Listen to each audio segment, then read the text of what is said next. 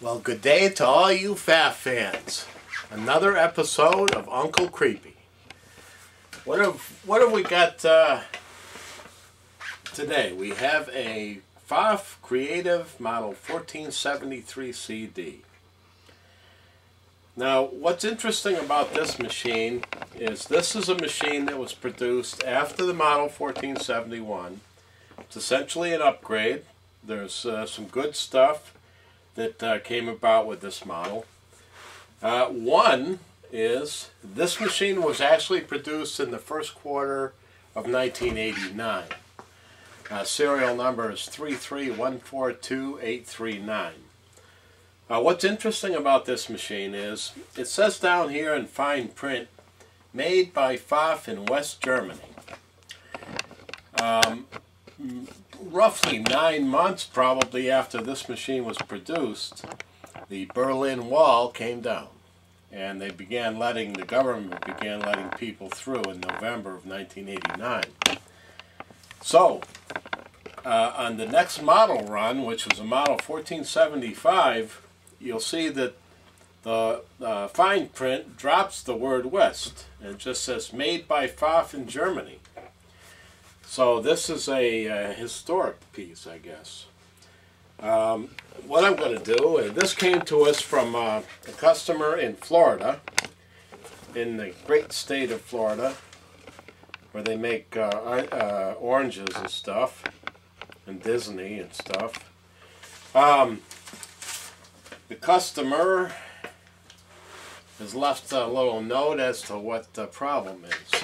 What I'm going to do is just look the machine over first, and what I see first here is the customer's added some LED strip here and added some wiring. This looks okay. If you're going to attach things to the machine, you want to remember that at some point the machine is going to have to come apart. Now in our case, our cleaning method will probably eliminate that LED.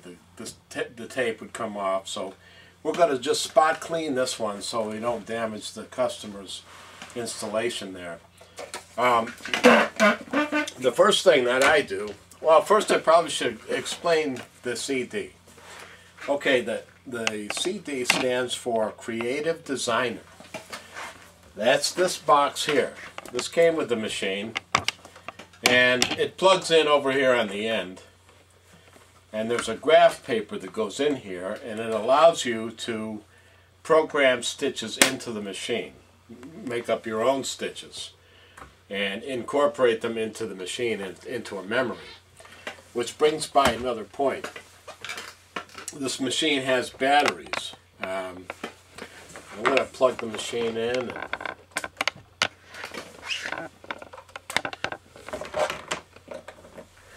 First thing I'm going to do is take the needle out. Remove the needle, dispose of it. Now I turn the machine on. Turn it a little bit. This machine is turning very tight.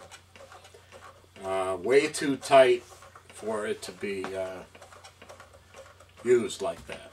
So I'm going to turn it on and see what happens. What we should see happen, lights come up here, light on the end. The needle bar will move and then center. The feed dog will move and center. And we'll see what happens. I'll lift the presser foot up. Okay, I don't have a light. Bulb's probably burned out. In the display I have the word battery, batteria, pile. Those are languages. What I'm going to do now is unplug it and check the batteries. In these machines, oftentimes the batteries are overlooked. In this case, there are no batteries. So, that's good because there's no damage here. There's no leaky battery acid in here, and that can get onto your circuit board, which is housed in here. Once that happens, you could be in trouble. So, the complaint from the customer is the bobbin does not work. I'm not quite sure what she means by that. But number 2 is bought used 6 years ago, had it cleaned, did not do a good job, please clean. We can do that. Number 3, please replace or repair parts that seem to fail often. We can do that. Number 4 is please recondition the entire machine. Want to use it for another 25 years. That's a tall order, 25 years.